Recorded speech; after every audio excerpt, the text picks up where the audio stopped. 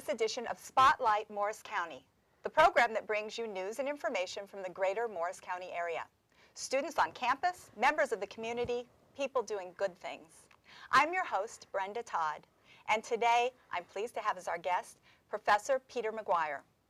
Professor Maguire is an English professor here at CCM, and he is here to tell us about a project he's involved with, the County College of Morris Peace Prize. Professor, welcome. Thank you very much, Brenda. Pleasure to be here. What can you tell us about the Peace Prize? Well, to introduce it a little bit, I can say that, of course, we as professors teach our students in the classroom to help them develop a variety of skills so that they can become successful in their later careers. But I think we also have an opportunity to broaden their horizons and maybe give them something to think about as to what their place in the world might be, how they relate to their fellow men. And this Peace Prize emanated or emerged out of that thought in my mind as to how we could do something to challenge our students. This is the 17th annual Peace Prize, right? It is. Right. Now, were you here from the very beginning? Oh, yes. I'm proud to say it was an idea that I came to back in, I guess it was the year 2001, of course, yes. Yeah. Shortly after the tragedy of September 11th. Here I am driving to campus one day, and I heard on the radio the announcement of the Nobel Peace Prizes, which are awarded, of course, every year, among other prizes. And as I'm driving toward the campus, I just had a brainstorm or a thought that, hey, of course we have the Nobel Peace Prize, which is one of the most prestigious awards any man or woman can earn. But then I thought, here we are, a college, hey, why not think about having a Peace Prize which the County College of Morris could sponsor and offer. So I began to give it more thought, talked to a few administrators about it. Mm-hmm. They were enthusiastic about it. They asked me to develop a whole profile or program and the process, by which it would be conducted, which I did. And lo and behold, after a couple of months, we had an agreement and an arrangement that the college would award this on an annual basis at commencement. And as an incentive for students to participate, the County College of Morris would provide a $1,000 check or a $1,000 award to the recipient. And in addition to that, I contacted our graphics design department and the chairman of that department, and she gave as one of her assignments to her students the creation of a trophy, which is also awarded to each recipient annually. So yes, we are in our 17th year. We've had so many wonderful projects. The amount of participation has varied from year to year. I sometimes thought that as we got further from 2001 and the tragedy of 9/11, there might be less interest. But every year, something happens in the world that recharges, my energies about this, and I think provides some motivation for students to see that we have a long way to go, right. But one of the first steps is just having a vision of how we can possibly bring about a more peaceful world. Right, and peace is always a good cause. Oh, yes, yes. So what are the projects then that are involved? You're an English professor, so mm-hmm. Are these writings? Are they poems? Are they? It really, the sky's the limit. I've always tried to make it clear that any kind of project can be considered for the Peace Prize. In fact, one of the most remarkable, this was in year 2, I don't have a photographic memory of everything, but in year 2, a student in the horticulture, the landscape design department, designed what I thought was a magnificent garden of peace, which was to have been a place on campus, a small area, where students could go to reflect and think. It was beautiful, but she did not win the Peace Prize that year. Coincidentally, as I recall, the winner that year was a student in, I think, the journalism or the photography department, mm-hmm. who had as her job working in a station that did the traffic reports by helicopter, And on this particular day, September 11th, she was sent up in the helicopter to get a bird's eye view of the thing she was reporting from the ground. And lo and behold, she was up in the air. She wasn't the pilot, but she was up in the helicopter in and around Lower Manhattan. And so she got some spectacular photographs. But she combined the photographs with some writing about her experience of actually being witness to what was happening at that part of Lower Manhattan. So, you know, we have 17 years of projects. The last few have been videos because students are very much into social media. So I think 3 out of the last 5 have been videos, but they've been combined with art and music. And I'm trying to think what another one was, poetry as well. So students have been, you know, very creative over the years. Mm-hmm. Yeah. And are these usually individual projects or group projects? They are mostly individual, although, you know, one year I got a question, could students work together on a project? And a couple of years ago, so two students did. They created a work of art, a mural, which is now, in fact, available for people to see. It's in between, it's in the corridor between Sheffield and DeMere Hall. So that is one thing that is even on display, hopefully for many years to come. I pointed out to my students when I talk about the Peace Prize that you can actually see what someone did. So is there a website or something that we can go on to see past projects, past winners? As of now, there is no website. Of course, I have a collection of them all. That's a good idea. That's a good idea. But as I said, for the last 3 out of 5 years, in particular, even last year, the students are putting their projects up on YouTube. So when the announcement of the recipient is made to everyone at the college, that happens in May, we give them the link so that anyone can see the winning Peace Prize project. And who are the judges? The judges, we used to have 6 or 7 of them, but some have retired from their positions. But as of now, some of the judges include the current president of the college, the current chairperson of the Board of Trustees, the president of the County College of Morris Foundation, one of our sociology professors, and we also have the president of the College of St. Elizabeth. As I said, I used to have a couple of other distinguished judges, but some of them have retired or decided they can, because of their commitment, they could no longer afford the time, although it doesn't take much time, but some of them just felt that they were overwhelmed by their other responsibilities. Mm-hmm. But I think 5 is sufficient. I do. I have no role, and I would not want to be one of those judges. I'm just the administrator of the whole thing. I wouldn't want to be, because some of them, it's just, we've had votes that it was a 1-point difference between the winning project and the runner-up. And one year we had co-winners or recipients. Oh, so they, wow. I think they each receive, they might have each received half of that check. Right. Well, we'll hear more about this. Okay. We're going to take a short break. Stay tuned, and we'll be back in a minute. Good. Not all County College of Morris students look like me. Some look like me. Or me. Or me. Or me. We all come to CCM at different stages of life. And for different reasons. I plan to transfer to a university. I'm training for a new career as a nurse. But we all know one thing. CCM is where we want to be. So check out the website. Check out the website. Check out the website. And let CCM connect learning and your life.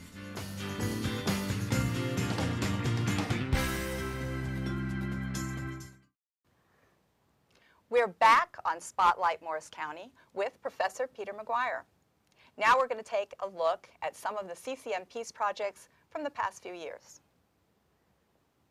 I walk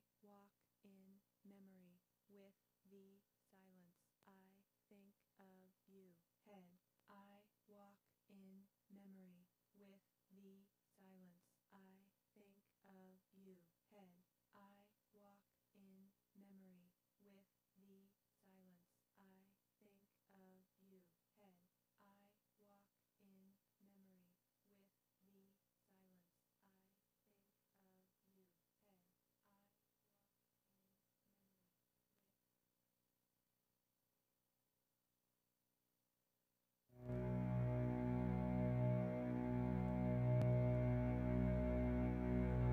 Good evening. Today, our fellow citizens, our way of life, our very freedom came under attack in a series of deliberate and deadly terrorist acts. The victims were in airplanes or in their offices. Secretaries, businessmen and women, military and federal workers, moms and dads, friends and neighbors. Thousands of lives were suddenly ended by evil, despicable acts of terror.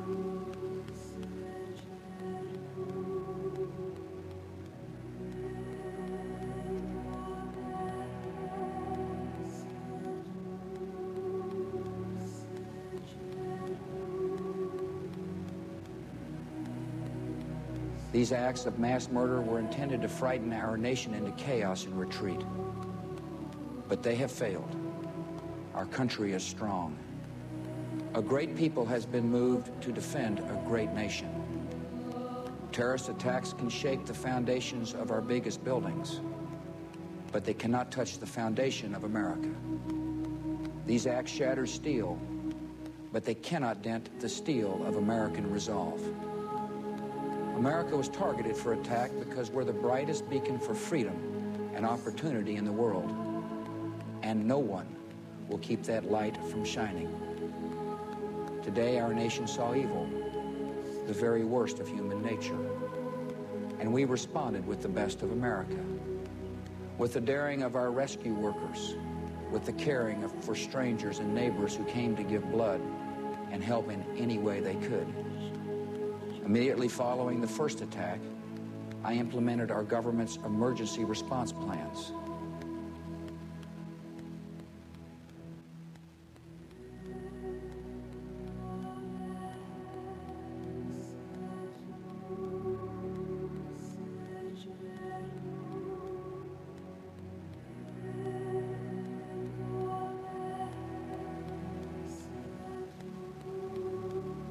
The functions of our government continue without interruption.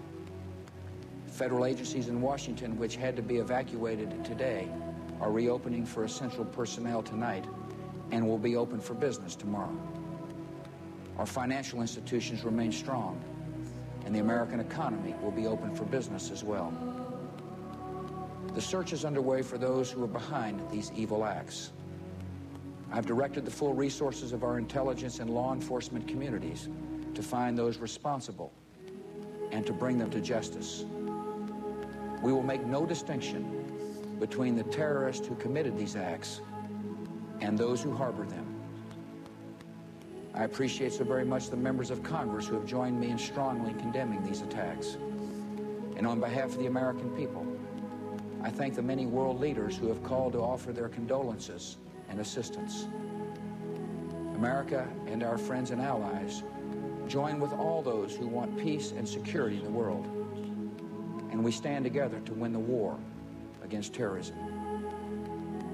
Tonight, I ask for your prayers for all those who grieve, for the children whose worlds have been shattered, for all whose sense of safety and security has been threatened. None of us will ever forget this day, yet we go forward to defend freedom and all that is good and just in our world.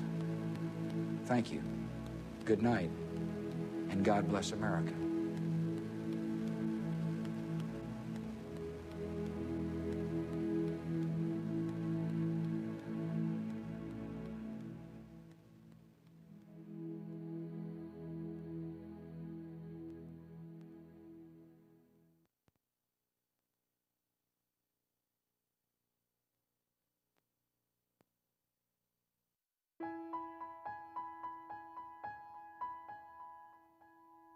I hear the speeches of Martin Luther King behind the cries of children across the globe.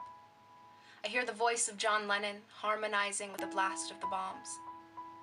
I hear the teachings of Gandhi in the sound of breaking glass, glittering glass, and I see peace immersed in the pieces of rubble left behind. I hear I have a dream in the actions of young activists, acting, searching, looking for, and finding love inside of hate, finding flowers growing between cracks in the concrete.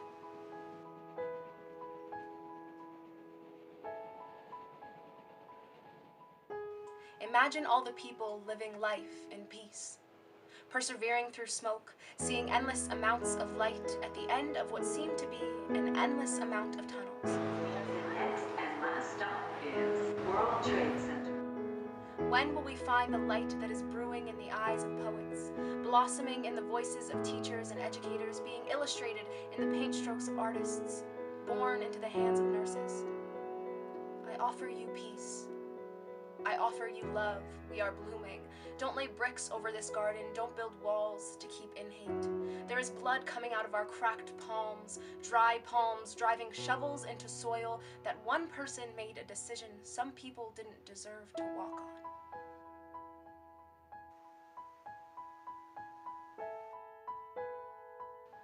How can we change? We cannot refuse to acknowledge the men and women who came before us, walked this soil, immigrants, slaves, Native Americans. We are one. We cannot refuse to acknowledge the men and women who continue to walk this soil today. Hispanics, African Americans, Muslims, we are one. There is no peace without love. There is no peace without acceptance. We must remember those who have fallen, facing hate and anger in the guise of fire and pain. We must stand in front of a backdrop of red, white, and blue and let peace into our country, not force it out. I hear the speeches of Martin Luther King. He's crying. I hear the voice of John Lennon. He's singing. I hear Gandhi. I have a dream.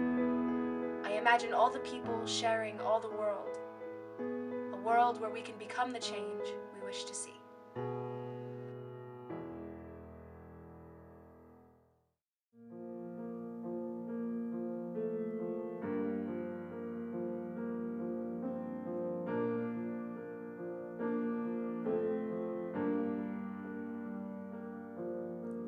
Tolerance and patience towards all. Love is kind and understanding, keeps no record of wrongs. If we are to change the world and bring true peace and unity as far as the West is from the East, before we can change the world, we must change ourselves, one act of kindness at a time, and learn to be the change you want to see, and encourage others to do the same, and all else will follow.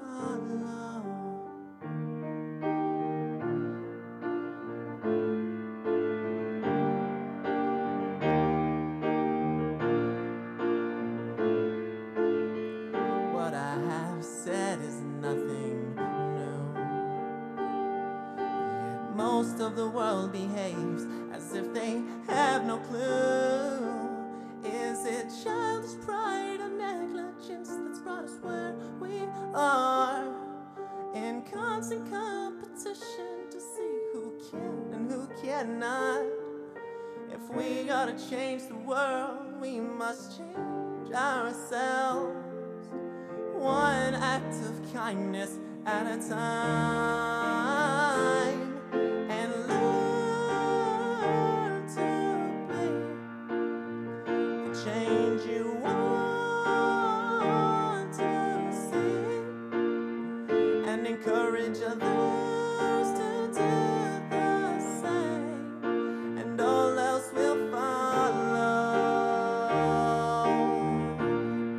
Yes, all else will follow.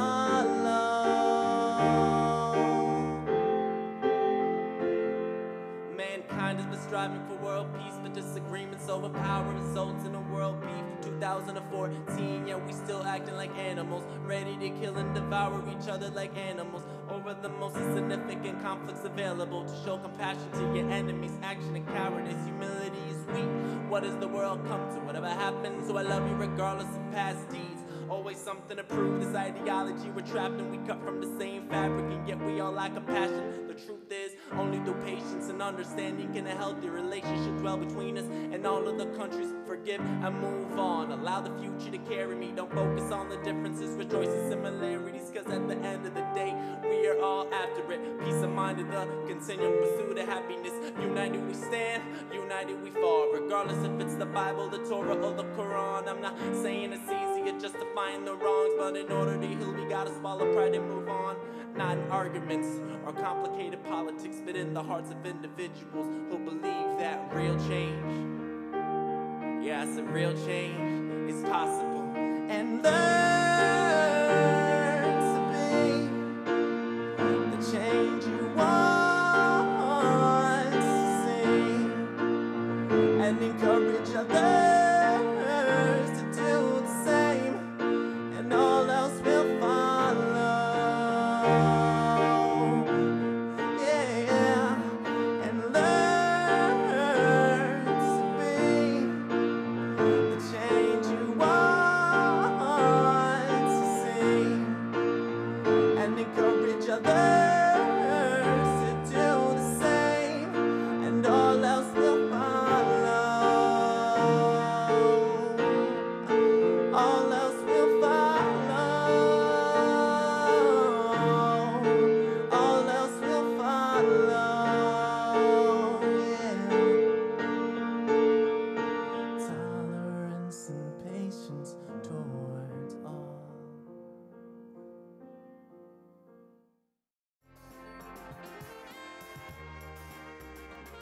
We're back on Spotlight Morris County with Professor Peter Maguire and the CCM Peace Project. Professor Maguire, how do students get involved in this, and what is the timeline and the deadline each year for submission for the Peace Project? Well, in the first week of the spring semester, I typically send an email out to all of our teaching faculty here, full and part-time, and that's a number of about 450 people. And I ask them if they have a moment early in the semester to inform the students about the Peace Prize, and I give them a little information about it. I think that's a good way for students to hear some information about the Peace Prize. And if any student has any interest, they can then contact me, and I can give them a more complete description of the entire program and how the process works. They will know that in early March, maybe the first week of March, they've got to just file an application so I know about how many people might be participating. In the first week of April, their projects are due, and shortly thereafter I put them together and present all the projects to all the judges and give them a certain amount of time, a few weeks, to look them over and to evaluate them and to cast their ballots for which one they think is the most deserving. And the award is then presented at commencement. And in fact, I tell the students, in addition to the graduates who receive their degrees individually on stage from the president, the recipient of the County College of Morris Peace Prize is the only other student who was invited to the stage to receive the acknowledgement of those in attendance. So it's relatively simple.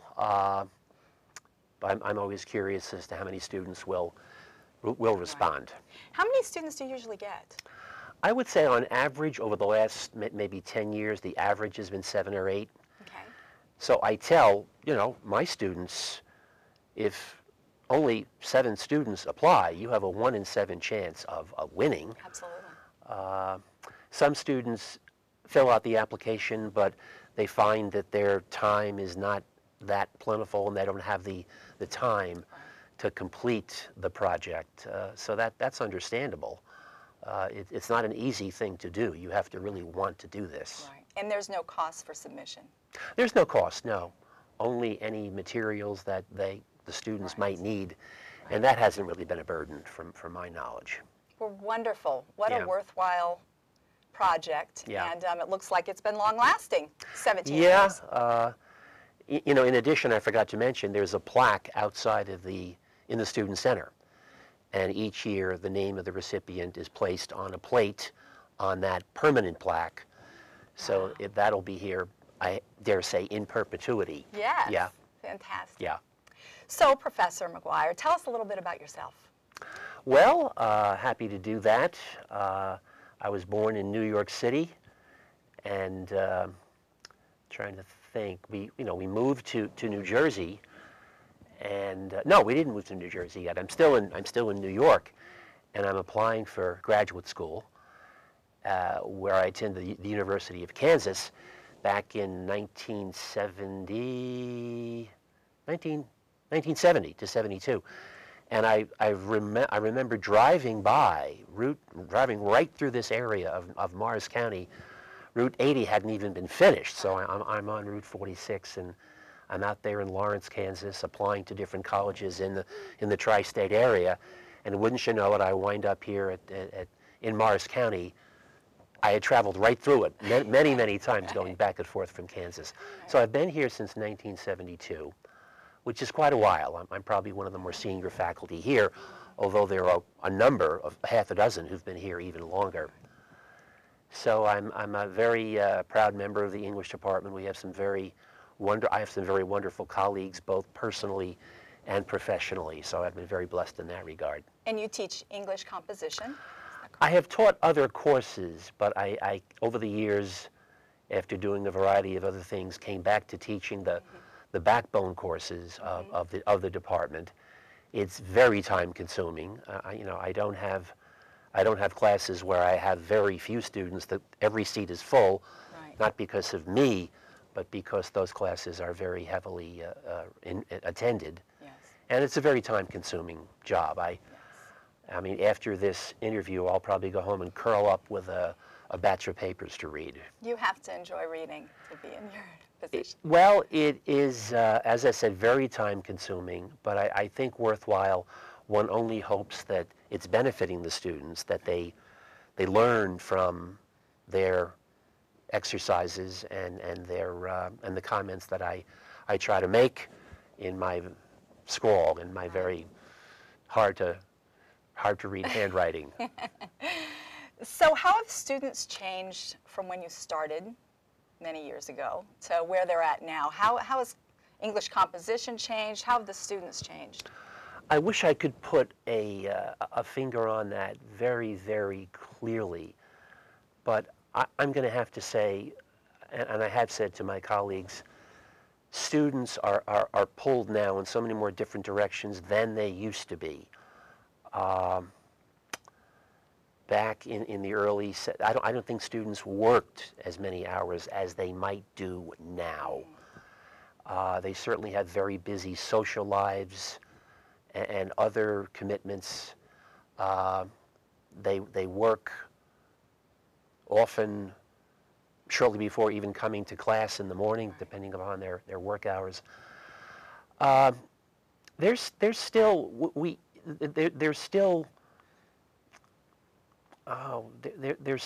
struggling. I think many of them struggle with financially and in terms of making ends meet.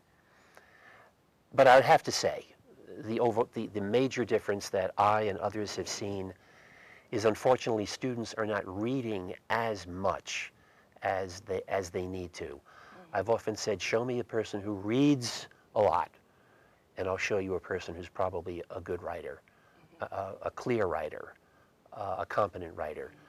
Show me a person who is a very good, solid writer, who knows how to handle a piece of writing and execute it well, and the chances are that person has a strong background in a broad range of reading material. So, do you think that the ready access to information has changed the way students write? I don't think so, because I think when you're talking about they're looking at fast answers, they might not delve into an issue or a question that much. They just want to tap and get some kind of immediate feedback from their inquiry with their electronic devices. It's wonderful, it's fantastic. I don't know how we could live without social media, but sometimes I think it can be overwhelming. Sure. I was talking to I don't know whether we're done or not. I don't know. Thank you, Professor Maguire. And thank you for telling us about the CCM Peace Prize. If you'd like to learn more about the County College of Morris Peace Prize, you can contact Professor Maguire by emailing pmaguire@ccm.edu. Thank you for joining us for this week's episode of Spotlight Morris County, and we'll see you next time.